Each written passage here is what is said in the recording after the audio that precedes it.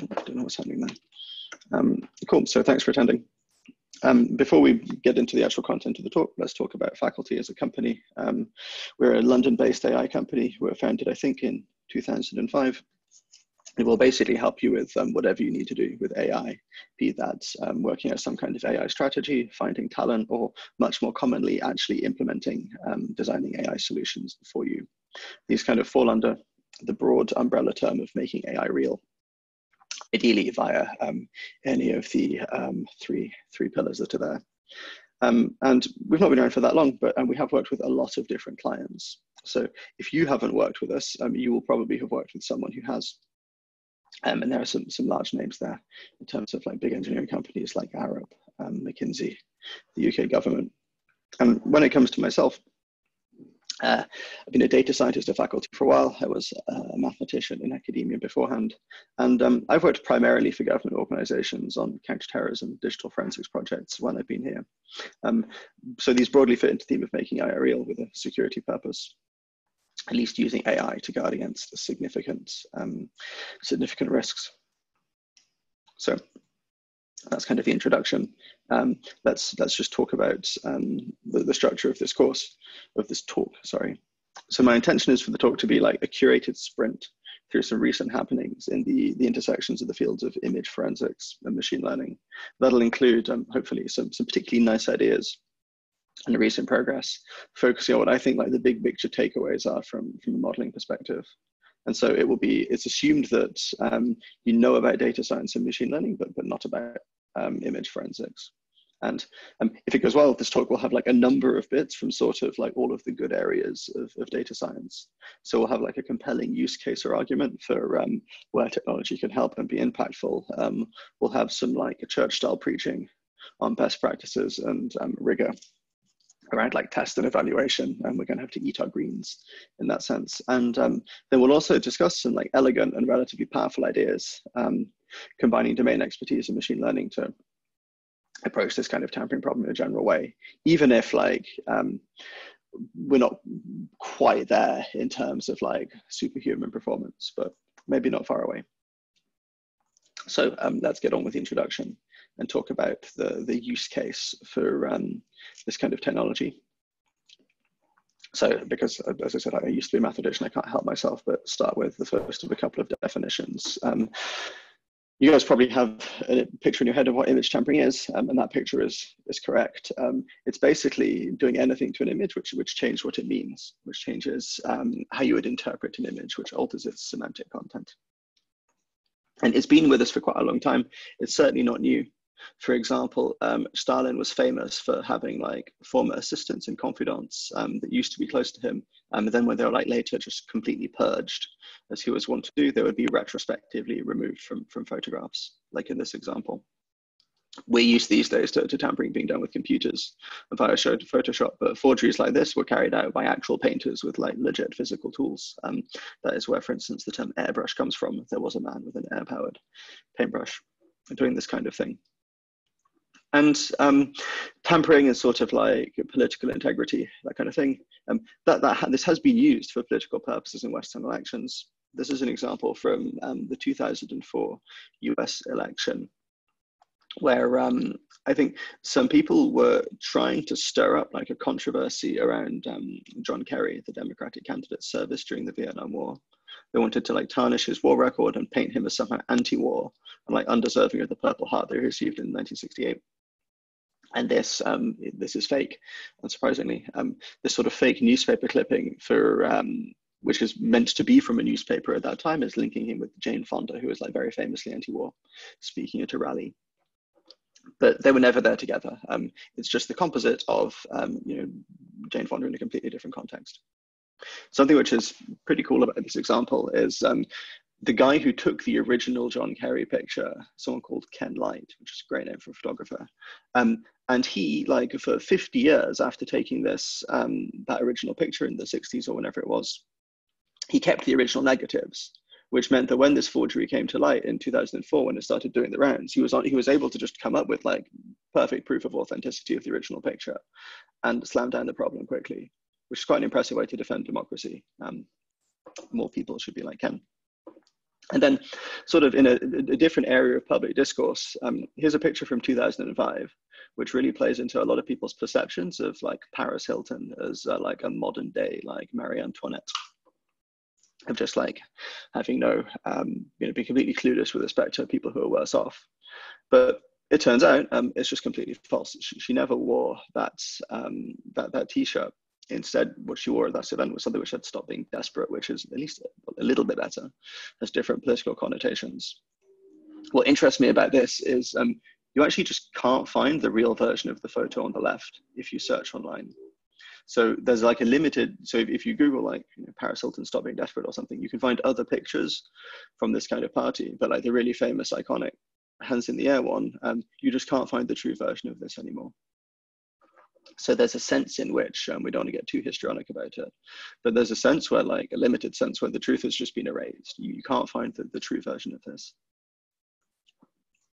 And more recently, this is an image of a lady called Emma Gonzalez ripping up the US Constitution.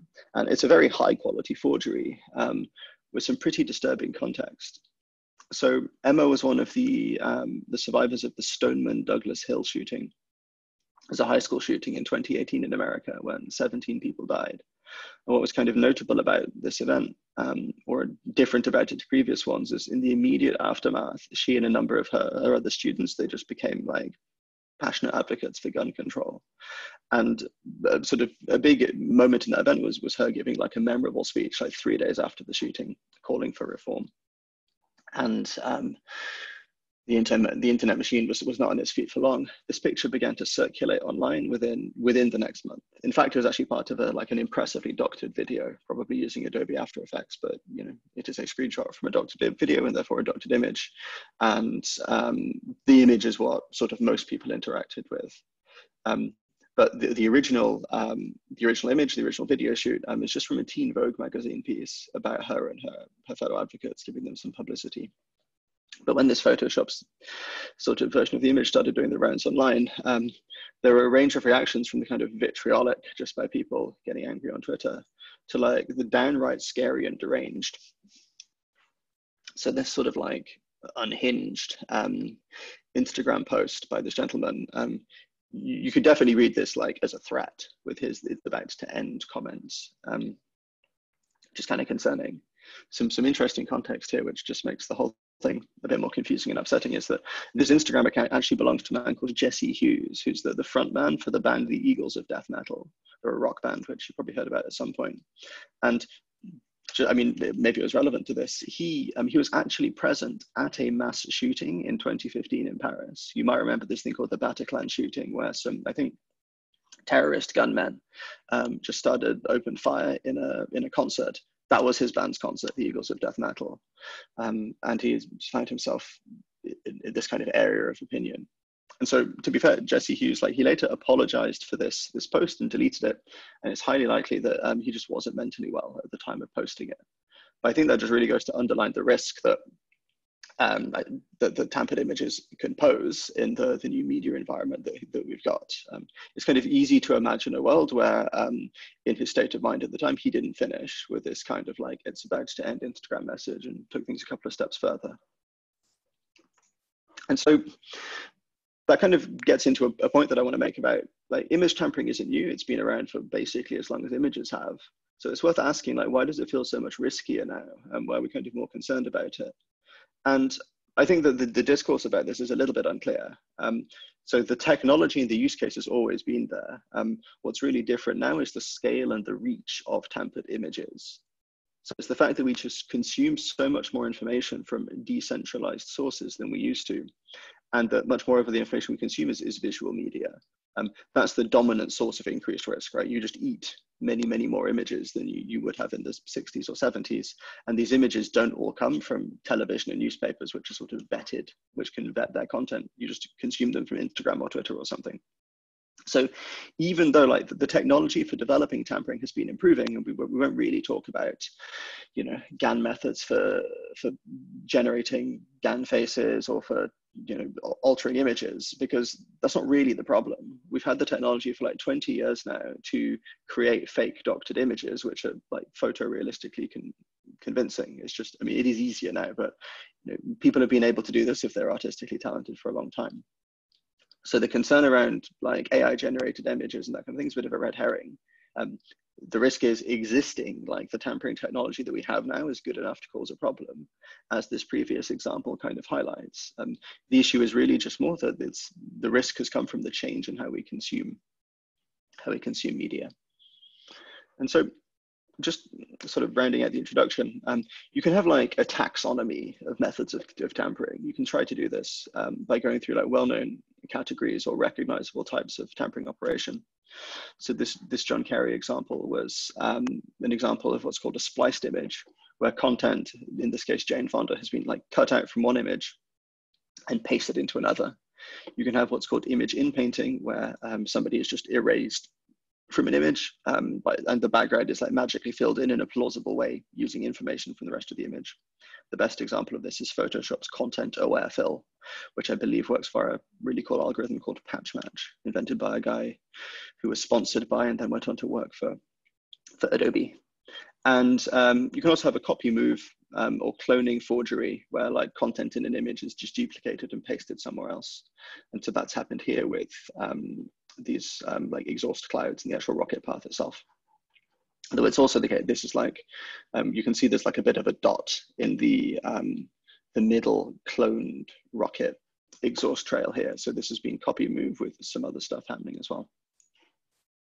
And there's also just like much more subtle retouching, where the objects in the image don't change, but their appearance, like the properties you associate to them, do change.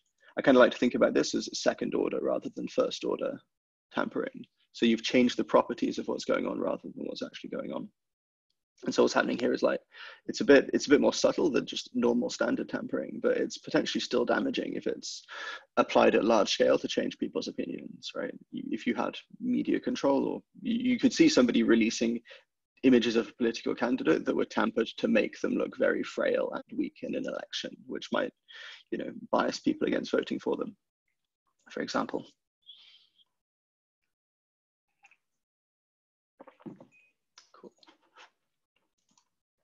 So what I'd like to argue for as a consequence of this is that tools targeting like just a specific subset of tampering techniques, if you were to build like a splicing detector by itself, something like this, these can be helpful from a technical level because they help you make progress in an isolated area. But it's hard to think of a use case, there are probably some, but it's not that easy to think of a use case where you can guarantee that you'll only encounter one type of tampering technique done in one kind of way.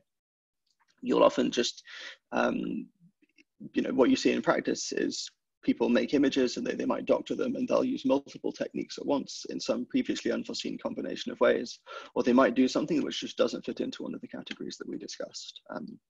It's worth thinking about things like Instagram filters and stuff like that in that context, which are sort of retouching, but retouching done in a different way, where you don't, you're not doing it manually with a Photoshop brush. So the point is that if you can't guarantee what type of tampering technique you're up against in advance, it's not really optimal to test for isolated techniques. Cool. So this is a question that I want to pose at the start, sort of round out the introduction, which we won't answer yet for another, 20 slides or so. But the question is, if we want to detect or build something which can detect arbitrary kinds of tampering techniques, we need to be able to pose the problem in like a machine understandable way first, right? So a question to think about is, can we model this general tampering problem in an algorithmic way? And the difficulty here is that the definition I gave at the start defined tampering just in terms of like semantic content, what humans understand, which we are not at the stage of getting computers to do this for us yet. Cool. So that was kind of the sell for, why is it especially relevant to think about dealing with tampering now, to think about being able to detect tampered images. Now I want to go through the eat your greens phase of the talk, where we just talk about things that you want to be careful with and watch out for if you're working with this in this space. And my basic take home memory, which is sort of like written in letters of fire on my slides, is don't really trust your data set, at least without a lot of investigation. And what that means is that it can be surprisingly easy to construct data sets for this task, which are just broken without really realizing. we'll kind of see what that means of our cautionary tale. So this is the Cassia data sets, which sort of reminds me of a tiger's Instagram feed, but it's just a set of images with a variety. It involves like inpainting and mostly splicing operations with images, you know, like this tiger spliced into a variety of different contexts. And it was built specifically for the purposes of developing and evaluating image forensics algorithms. And it's got about 12,000 images in it. In fact, in the paper which introduces this, they introduced 2 data sets at once. We're talking about the second one because it's what everyone uses. And so it has, you know, a 7/12 balance of authentic. Well, okay, it has 7,000 authentic, 5,000 tampered images.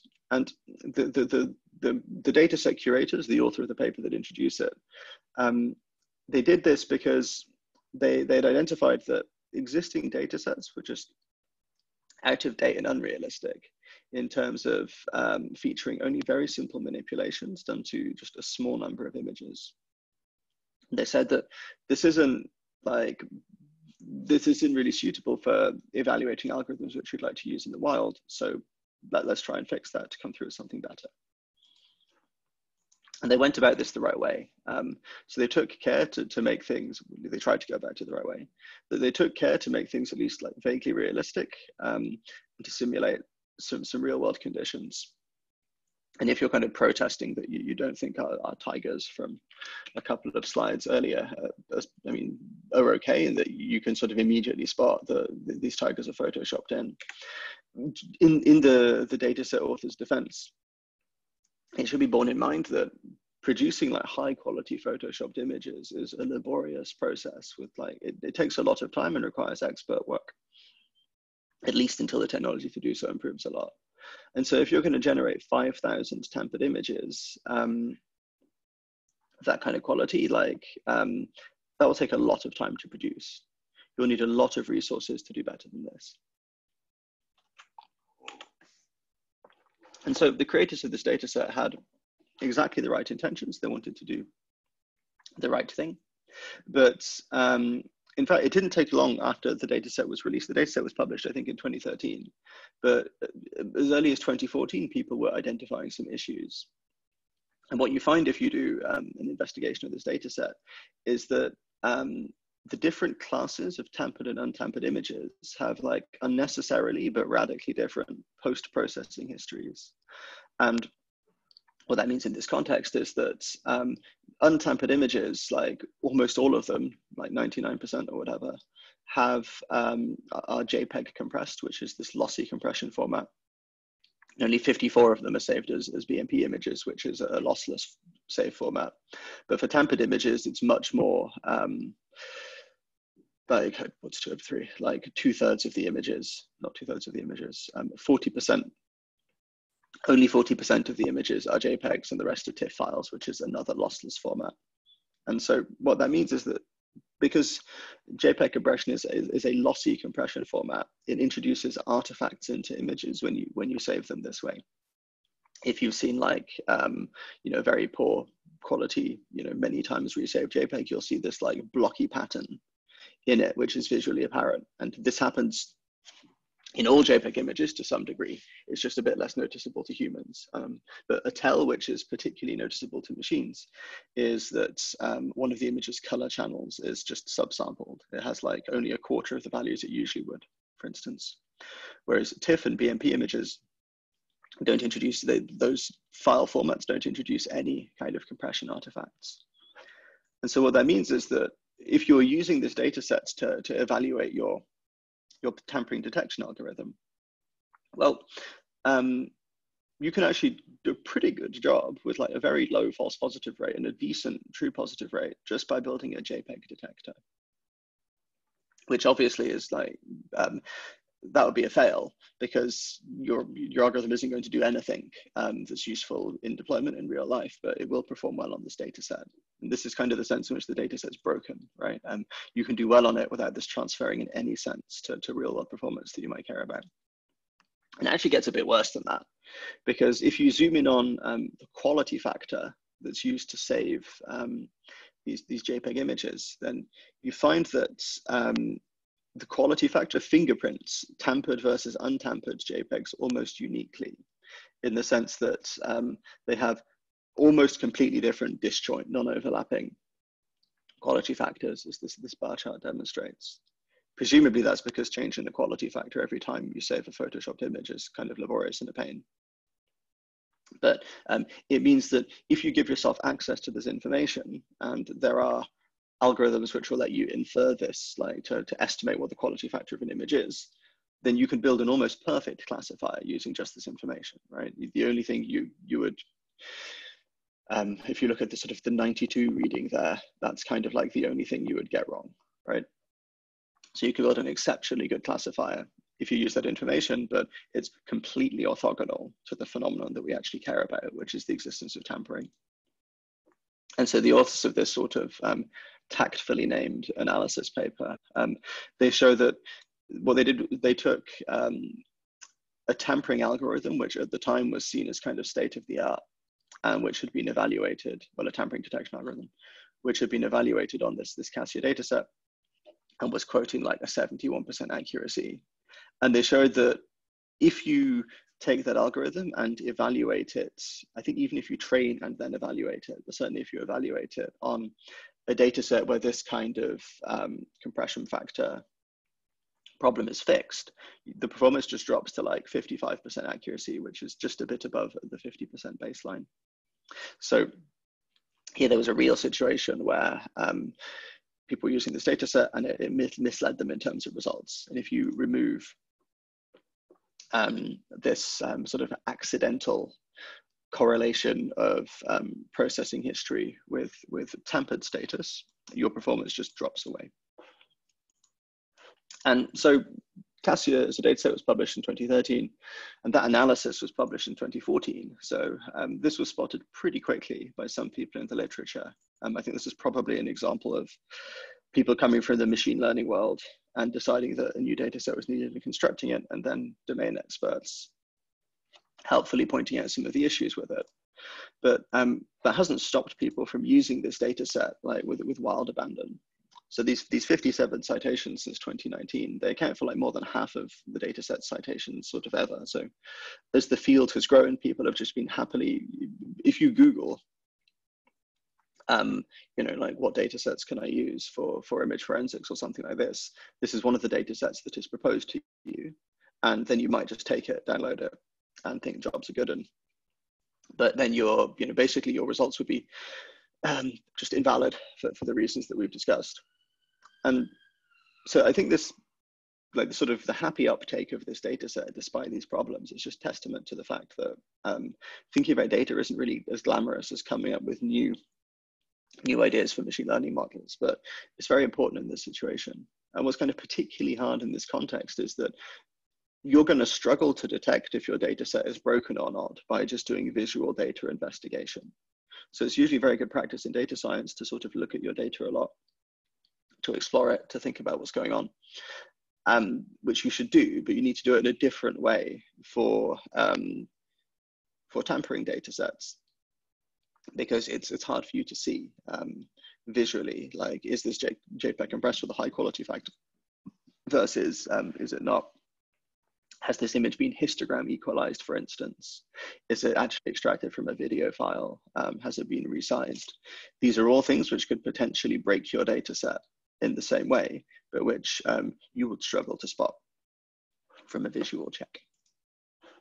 And so the point of this discussion it's not entirely to point the finger at the authors of this data set. Like, they were trying to solve, they had correctly identified and made a sincere attempt to solve a real problem. The point that I would take away is that, like, this could happen to you.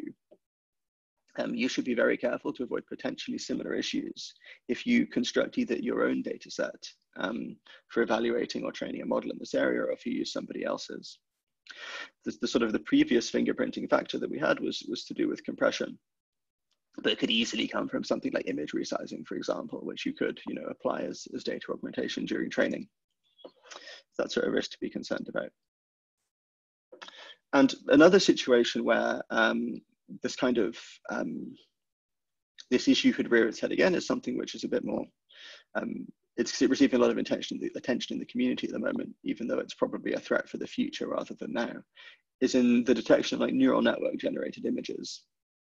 And the point here is that a workflow that you might typically go through if you're building your like GAN image detector is you might have a GAN or a number of different GANs, which you train yourself on you know, a large data set of images, and then you would generate GAN output from these. And then you would build your classifier, jobs are good in.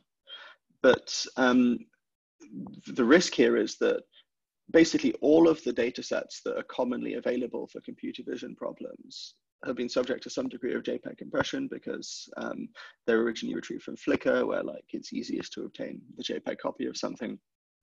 And people aren't really refreshing these data sets because they're hard to collect, right? You're kind of stuck with what Google gives you. So they all feature some degree of compression. And then if you build your generative model that generates images, or even just, yeah, you know, takes in an image and outputs another image, what it will output will be free of compression artifacts, right? There will be no JPEG compression applied to this. It will just have a structure determined by the network weights.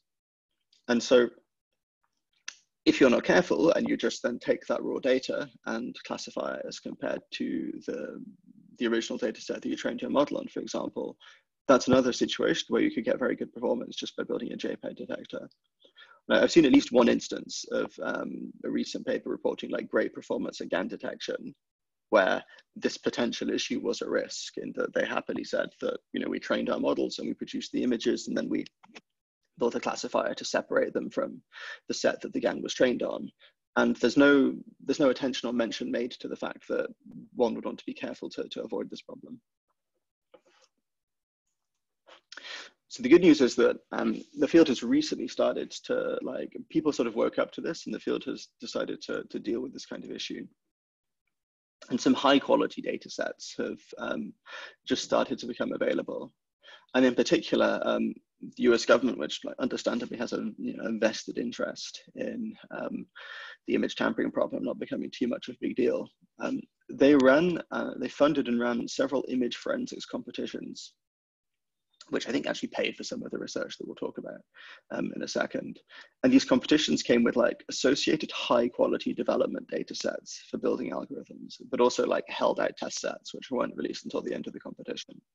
And these have like tens of thousands of tampered images in them, maybe more. I think it might be hundreds of thousands, actually, I just don't remember. We said earlier that you need like a lot of resources to produce thousands of genuinely high quality photoshopped images. And like the US government is a good candidate for this. They have a lot of resources.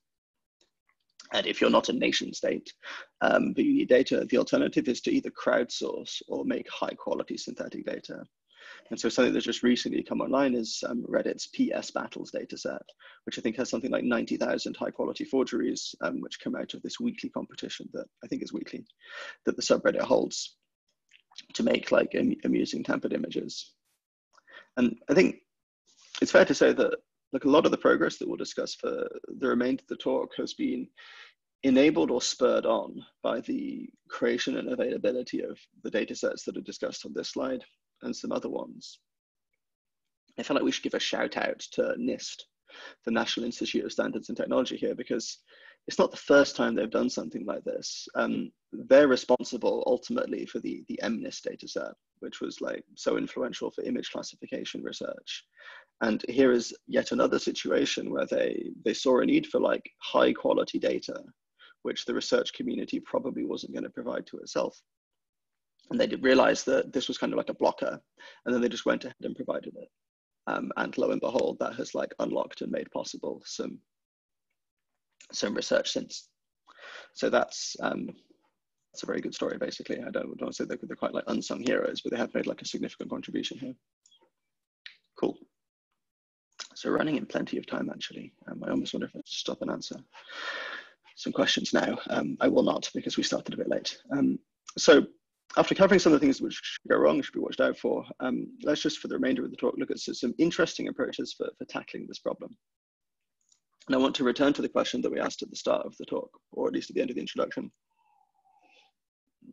which is how can you model this kind of tampering, this general tampering problem as something that you can approach in a systematic, algorithmic way. And hopefully what we spoke about in the preceding sections has convinced you that there are at least some, like, you should be pretty cautious about using an out-of-the-box supervised learning technique, whereby it's just going to infer an implicit modeling of what tampering is from data. This can be quite risky because it's going to be hard for you to know that you have really fit to the right property of your images rather than something else which was hard for you to see. And this kind of thing, if you just like, you know, have a data set containing spliced images or inpainted images, it takes us away from the goal of detecting general tampering techniques that we mentioned earlier. It also makes maybe some strong requirements from the data that you're using as well, if you need to locate exactly in an image where tampering happens with a mask or something like that. And so here's an approximately automatable definition of a different way to think about tampering, which you could use to attack this problem.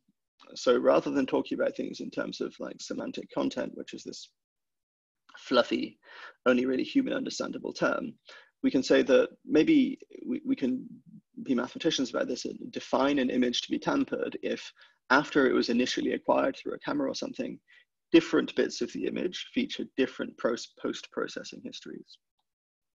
So this rests on this, different processing histories. This rests on the notion of or makes use of the notion of the processing history of an image, which we used earlier without really defining. Roughly, that's the sum of everything that's happened to get this image from the real world directly to your computer. So that includes like the camera that originally took the image, the kind of camera, subsequent like tweaking or rebalancing that might have happened to the image in Photoshop if you're a photographer, be it like, you know, presumably innocuous, and like artifacts from, you know, compression when you've saved it in a lossy manner, for example. And what's nice about this definition is it just immediately proposes to you a strategy for trying to detect tampering in general, which is that if you can learn to recognize or understand, to read off the processing history of an image from pixel values, then there's a hope that we can actually identify the processing history used in different locations of different areas of an image and detect tampered images accordingly, because they will have one which isn't homogeneous. That's all very well and good, but I've replaced like one intangible concept for another. So this is kind of only useful if we can quantify, you know, if we can actually quantify or extract this kind of information like processing history. And the great news is that we kind of can. So the big win, which comes from like domain experts in this field, the people who are working on image tampering before machine learning came in, is that there are use cases and arguments for this being possible. So images often contain a secret signal which contains this kind of information. And the way you should think about this is you should model your like mental model of an image that you see on your computer, is it should be this combination of some platonic true version of the scene that you observe and a device-specific kind of noise pattern, which you can think of as like corruption or noise in a Gaussian sense. And the point here is that the sort of true version of the scene that you see is independent of the acquisition history, and the noise pattern is kind of like independent of the content of the image, only really depends on the acquisition pipeline, which is not, it's not 100% true assumption, but it's quite a good one. So you could think of this like platonic true version of the scene as what would happen if you took that image and then did all possible like processing pipelines to it, used all possible cameras and then averaged them or something like that, to end up with something which didn't have any kind of fingerprint of its acquisition process. And the noise pattern would then be just the acquisition process that is this left over here by a specific post-acquisition history. And so the hope here, or the strategy, is that by extracting, if you can get such a noise pattern, by extracting the right statistics from it, just in the way that for like a one-dimensional distribution, you might just compute moments of that probability distribution, like the mean, the variance, the kurtosis and skewness or whatever. Eventually, these will just like uniquely define that distribution, that probability distribution. Here we have a higher dimensional empirical distribution, but the hope is that if you could extract that distribution, then you just need to extract a bunch of statistics for it to the point where you can like fingerprint it uniquely, and therefore fingerprint that image's processing history uniquely. This is probably the most concept dense slide, but let's if you believe in this idea, let's see how you might use this, or in fact how the field has used it to build some tampering detection technology by walking through an example. So I'm actually going to speed up a bit. So let's look at one way that this is done. If we take an image that we're interested in investigating for potential presence of tampering, we can start off by just dividing it into many patches. And then for each patch, you examine it separately to try and identify its processing history or a fingerprint of its processing history. And to do that, we, via a process that we will talk about in a couple of slides, but not here, will extract this kind of aforementioned noise pattern and then compute like a comparatively low dimensional set of features via extracting these statistics, which effectively earmark the noise pattern and therefore the processing history of the patch. We're not going to go into like what those statistics are, how you would compute that low dimensional feature set, but it's used via something called a co-occurrence matrix, which you might have encountered in NLP. And once you've done this, then you basically just have a bunch of data points, one data point corresponding to each patch with a set of low dimensional features. And you're then interested in spotting ones which look unusual, which are different compared to the rest of the image. And that's just a novelty detection, anomaly detection problem. You could also maybe use clustering. So you can then just, to your data set of patch data points, apply your favorite unsupervised method, like an isolation forest or an elliptic envelope or something, and assign like an anomaly score to every patch in your image. And doing this will let you compute this kind of heat map, which you can then examine for clear visual evidence that the gentleman on the left was in fact never there in the first place. So this is a high-level walkthrough of one of the leading algorithms in this stuff before the advent of deep learning, the splice buster algorithm. And it's a good example of this like quite general modeling pipeline, which is like we get to the following methodology, which is given an image, you can extract a noise pattern from it via a procedure that we're just going to talk about.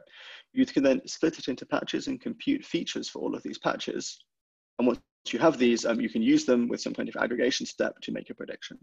We just spoke about predicting a heat map, but you could, for localization purposes, but you could also think about just predicting a binary classification decision. So in principle, you could improve any one of these three stages independently from the others, which is exactly what we're going to do.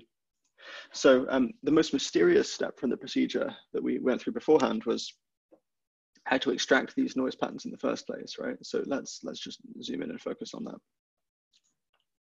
And in 2015, when, for instance, this splice buster algorithm was proposed, we really only had low-tech solutions from digital signal processing, where you try and work out the noise value at a pixel by, it's not so obvious from this equation, but what this boils down to is you work out the noise value of that pixel by subtracting, computing like a complicated linear average of pixel values in that kind of neighborhood. A simple way of thinking about this is that you could just take the actual version of the image and subtract like a denoised version from it, like Gaussian, like a Gaussian blurred version.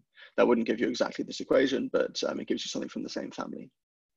If you work with time series, this particular equation here should be like familiar to you as something that you might do to make a time series stationary. We're doing the same thing here. We're just applying a differencing step to try and make the image a stationary distribution.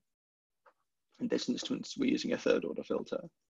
And this is okay. It's a big benefit it has is it's very cheap to do computationally, but it's not perfect. You can see in this kind of example that the direction of the filter, the fact that we take differences in a way which is like aligned with the coordinate axes of the image, means that information in the image, which is also strongly aligned in those directions, can leak through into the output. So here, because I think the filter is being taken with a difference running up and down in the image, but I forget if it's up and down or left or right, that means that information in the image, like lines which go up and down, strongly leak through into the output, as you can see in the staff that the kid is holding here, the cross and the flag in the background. So this doesn't really fit the model that we proposed earlier, where this noise pattern should contain information only about the processing history, but not about the actual scene content in the image. So that was what we had to do before the glorious advent of deep learning. And what you can do now, of course, is just use a neural network to do this. So this wouldn't really be a tech talk unless, like, coming close to the end of it, we had a hairy neural network diagram. So this is the map of a neural network that's designed for this task, that had to extract this noise pattern, imagined to be called noise print. And so the authors of this paper set about working out how you could extract these in quite a smart, functional way. So the network is trained to generate a noise pattern given an image, referred to as a noise print, and it's kind of fully convolutional. So you can pass in an image of any size and get out the corresponding noise print of the right size. And basically, the network's trained on a database of very high resolution, untampered images. No tampered images are used during training. Each taken, well, all taken by a variety of different camera models. And then from each of these images, you extract a number of patches at training time. And these are fed into the network in batches, where a batch will contain multiple patches from multiple images from multiple cameras. And then the network is simply encouraged to map patches which are taken from the same location in images, which are taken by the same camera, to the same value. And otherwise, they're mapped to different values. So the label of an image is both the camera that it comes from and the position in that image. Sorry, the label of a patch is the camera that it comes from and its position in the parent image. And if the label agree, the network is encouraged to map them to the same value, and otherwise to make them different. They use the location in this label because domain expertise from image forensics tells you that these patterns aren't quite spatially homogeneous. They're actually periodic instead. And so you don't want your noise pattern to be completely random across the distribution of the image. In fact, it has some structure that we'll see. But the point here is that they provide the same label to patches which come from different images with different high-level content, so long as they have the same acquisition history, the same camera which took them. And so you can believe plausibly that this should train you to spot, and this should train you to train a model to extract something like a noise pattern. And it turns out these do very well at that. So this is an example of a noise print computed for the image that we had before. You can see this like strongly periodic nature in the output because of this kind of requirement that they put in, that patches should only be mapped to the same kind of value if they come from the same location as well as camera. But what's good here is that you can see that we've clearly, we're fitting this modeling assumption we made earlier much better, that we've suppressed all of the high-level semantic content of the image. The only thing that's really leaked out here for us to notice is that it's now clear that that picture in the background was actually photoshopped in, right? That just has a different post-processing history to the rest of the image. These things, these noise prints, they're not perfect in that the same kind of issue we saw before can happen leaking through, but it happens much less. And they lead to models which perform better than ones based on this previous residual filter. So we can go back to this sort of three-step pipeline that we had before, and we can just replace previous residual extraction with the computation of a noise print, but everything else in terms of then extracting statistics from this distribution and doing some anomaly detection is the same. And this is an example from the group that created this stuff's lab. You can see it produces some very impressive output where you can do this to an image with no label, no input. It's a purely unsupervised procedure, but correctly localizes an instance of like high quality tampering. And this workflow gets around like quite a lot of issues that we're concerned around earlier, in that at no point during the sort of the making of this heat map was a tampered image used. So there's no risk of overfitting to a tampered data set or some peculiarity with it. That's kind of gone. And the workflow that we spoke about was, in general applicable to any kind of localized tampering. So we're not specific to something like spicing. There's like a very satisfying inference model here. You feel like you know intuitively what your model is doing. So this kind of opens the door to workable general tampering detection methods. And so finally, just in like 2 minutes, the final next couple of slides discuss like some recent developments in optimizing, well, a recent development in optimizing the last 2 stages of this process, the computation of the features from patches and then the prediction. And in fact, it optimizes both of these stages at once. And so this is from a paper by the same group that produced this original noise print network. Though I should have said earlier and did not say here that this Siamese noise print network, it's the product of one group, but interestingly at the same time, about 3 different people, 3 other groups from different places came out with very similar ideas, training Siamese nets to recognize to extract features which identify only the processing history of images. So this is clearly like an idea that's in the air in this image forensics field. But yeah, so on this slide, we're discussing a paper which actually, it was released on arXiv last September, and it turns out that it was just published last month. And they introduce a neural net which, as we've seen on the previous workflow, splits images into patches. And then they're fed into this pipeline, which is like a continuous end-to-end joined up version of the workflow that we've just spoken about. So its architecture mirrors this extract, compute, predict strategy that we've discussed. And this like green feature extraction stage includes the computation of a noise print for each patch. And once these are computed, like features are extracted using, I think something like exception that architecture, and pooled and used for classification. One thing so this network is trained in like a supervised modality. You use both tampered and untampered images, but crucially, they show that it generalizes. And the thing to note is that the whole thing is trained together all at once rather than separately. So the network, like in particular, network updates during training are made using all of the patches extracted from an image at once rather than one by one. So this actually is like a neural network version of the anomaly detection or clustering strategy that we spoke about before, but it happens at every stage of training, which means that your network makes a tampered or non-tampered decision for an image, not by identifying a tampered patch within the image, but somehow considering the relationship between all patches instead. That's kind of a very high level explanation of quite a sophisticated architecture. But the takeaway I would have you sort of use from this is that they are still just computing. It's not represented so much on this diagram, but they do highlight it in the paper. They're extracting these noise prints, these noise residuals, and then using them to make a smart aggregate decision as to the tampered nature of an image. And I think this is my final content slide. They get stunning results with this. They beat the nearest competitor by about 20% on a very hard test. They prove that they can generalize to like 6 different forgery data sets, including a number of the DARPA NIST Medifor data sets we spoke about beforehand, which were just completely unseen during training. So they've beaten this problem of overfitting to a particular data set. And it's worth noting that so they beat the competitor by like 20%. I think the ImageNet moment with AlexNet was like a 23% improvement. So this is like that level of performance jump. The next best competitor, which I think was another deep learning approach, is that 0.69 area under the curve. The noise print pipeline that we spoke about beforehand, where you would use just a simple anomaly detection setup, actually came in like a very close third at a 0.68. So everybody that does well at the moment in image processing is following this like extract noise pattern, compute features, prediction methodology. That's something which I'd have you take away from this. Cool. So it's like a summary kind of impact slide, 47 minutes in.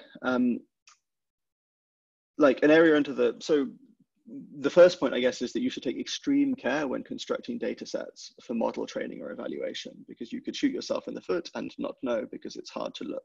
It's hard to notice just by looking at your images. So that should I would highly recommend instead you have to ask for access to these data sets. Often they're not publicly available, but it's very much worth getting hold of some of the new higher quality data sets which have been released. And the second takeaway is that things are really changing very quickly in this field. So everything that we've spoken about, all of the machine learning stuff, is really about 2 years old or less. And they really seem to be forging this path towards the ability to detect generally tampered images, thanks to this kind of like pleasing combination of intelligent model design and deep learning. And to be fair, like an area under the curve of 0.2, it's not like a 0.99 or something, which you might be used to from other image classification tasks, but progress has been like astonishingly fast. So you might not, you know, you can't build something with like a high true positive rate and a super high false negative rate, which you might need if you want to like, you know, just pipe Reddit into your tampering detector to look for tampering. So it's not quite suitable for automated practical use, but we're really not that far away, right? It wouldn't be surprising if in 6 months' time, someone came out with a paper which was achieving like a 0.95 or something, and then later a 0.99. We can get into that kind of regime. So it feels like we're just at the gradient point of progress here in the field. Cool. So that was all of my content in 49 rather than 45 minutes. And I'm now happy to, I'll read questions, the 8 which have been posted, but do feel free to write down other ones as well. Let me just try and work out how to bring up these questions. There we go. I'm going to go through these in order. Thanks for your question, Tim. Would malicious actors make tampering images typically be careful relating to the image compression point? The skills of real-world image tamperers relative to the dataset's authors. So a malicious actor who is actively thinking about trying to deceive the forensics community would be trying to make steps to sort of hide what they were doing. And you can do things like try to fake the post-processing history of your image, which is something we haven't spoken about. The US government know about this and they're on the watch out for them. And so they actually included some of this stuff in these data sets they released. So if you perform well on these data sets we spoke about, which this model that we ended the talk with did, you are dealing with that problem to some extent. I make no opinion on the thought of real-world image tamperers as opposed to the people who designed this Cassia data set. There's a very wide range of skills there. Onto your question, Richard. What are the skills shortages in digital forensics? Writing good code. That's the quick one. If you look at, so what is good, and like, you know, people should be praised for this. What is good about some of the research I spoke about is that they are posting all of their code, at least for evaluation, so that you can run, you might not be able to train the same model they trained, but you can at least run the model they produced. So that's a good thing, but the code base is not in a state that you'd want to use in a production environment. So I would say software engineering, basically. I don't know which organizations. I don't think that we're at the stage where you would have a company yet just providing an automated, very general purpose solution for this kind of thing in the manner that you're describing. I've not heard of Sana Labs, so I can't comment on them. The percentage of digital forensics markets, which is law enforcement, I can tell you for sure that they're interested in this. Other places which could be interested in the same sort of thing, for example, are basically any company that needs to do, that could be worried about content forgery or authentication with respect to, like, let's say you're submitting receipts to prove that you paid for something, right? That's, you know, the people who run that app on your phone might be concerned about checking to make sure that you haven't tampered your receipt. Your question, Stephen, deepfakes have an internally consistent noise pattern across the image. Disagree with your conclusion there. It's not presumably the case that they have an internally consistent noise pattern, I don't think. Certainly if you train, if you just have like a simple, the expert for this is on the call, so he's going to butt in if I get this wrong, but you train, like if you have a simple encoder decoder thing, there's no real reason you would optimize to remember the noise pattern, because it doesn't really contribute a lot to your, like, the error metric that you're using. So there's no reason you would expect this to be consistently reproduced. And in fact, you could argue that Different in the real world, different frames would feature noise patterns with a certain degree of like random variation due to camera sensor noise. And you could argue that it's likely to be the case that that your deepfake method doesn't reproduce this. And in fact, actually, I guess the simpler answer to your question is that if you read the papers, which if you read the original Noiseprint paper, they show this actually does work on, you do have to train a video camera model specific version of Noiseprint, but this does work to detect instances of face swapping. I think they have quite a cool, there's quite a cool GIF to this effect or movie online. What are the key tampering problems faced by consumers of satellite imagery? To be honest, that's a good question. I don't know. I would assume the same tampering problems that other people encounter in terms of faking buildings to be there when they're not, perhaps, or something like this. But I think it probably is largely affected by by who the consumer is, right? So if you're, the thing is that if you're the, at the moment, I think with satellite imagery, we probably still fall within this situation where the content providers are trusted, right? So, I mean, this might change, this will change now because the satellite industry is exploding. But certainly like 5 years ago or something, everybody who was posting, like all of the people providing satellite images to you were governments or something. So, and like, you know, wealthy governments. So most of these would be trustworthy and you would trust the satellite images they're providing to you. I'm not sure how to answer your question more than that. Anonymous attendee, talk to some of the business issues or use cases that your clients have justified from an investment in this sort of project. They have all been interested in destabilizing the political process and getting advanced warning on people engaging disinformation campaigns within their country. I'm probably not going to comment on it more than client confidentiality than that, but they're very interested. Like my experience is principally with actors who are concerned about the potential political ramifications of this, stuff like that. How different does this look algorithmically to video tampering? So this is very different. So the difference, I guess, with one of the difficulties with still image tampering is that different people can Photoshop or tamper different images in very different ways. You have this human in the loop element. You have that much less with video tampering because nobody has time to sit down and manually doctor by hand every frame of a video.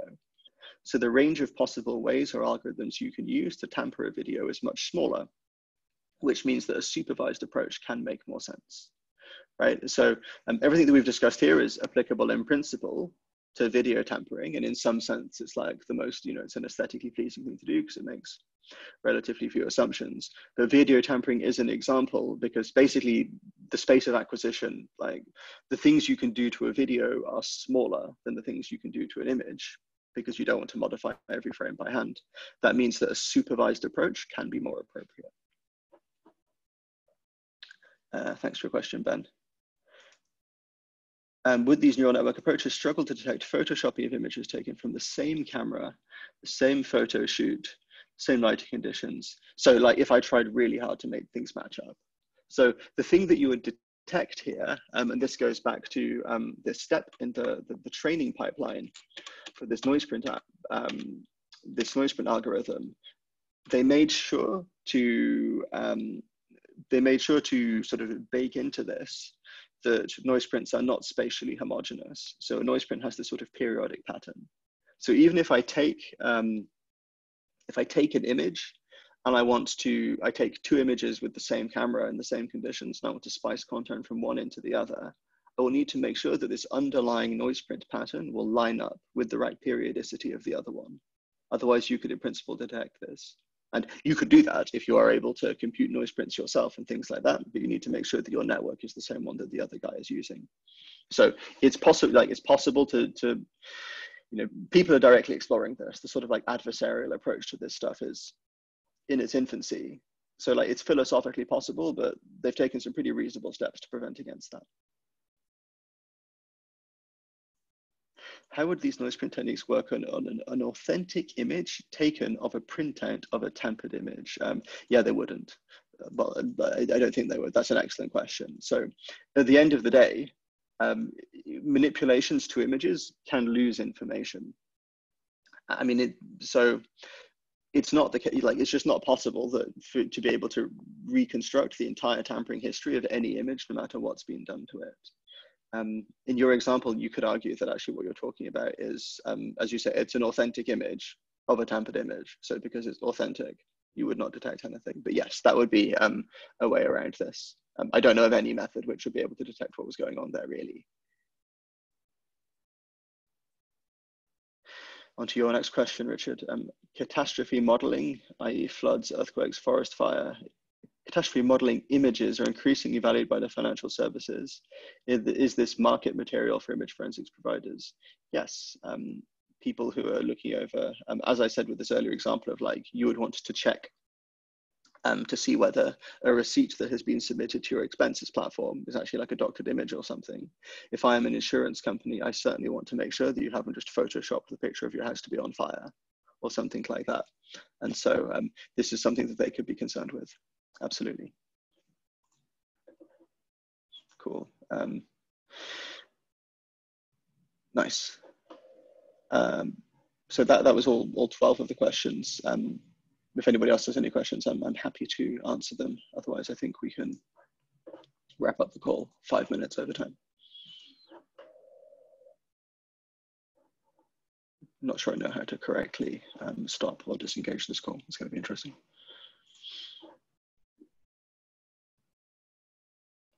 All right, nice. In which case, I think that's probably the end of it for questions. So thank you very much for your time, guys. Feel free to, I would not be doing my duty to the company if I didn't finish on the contact us slide. Yeah, if you're interested in talking more about this, then do get in touch. Otherwise, thanks a lot for your attention. I hope this was interesting.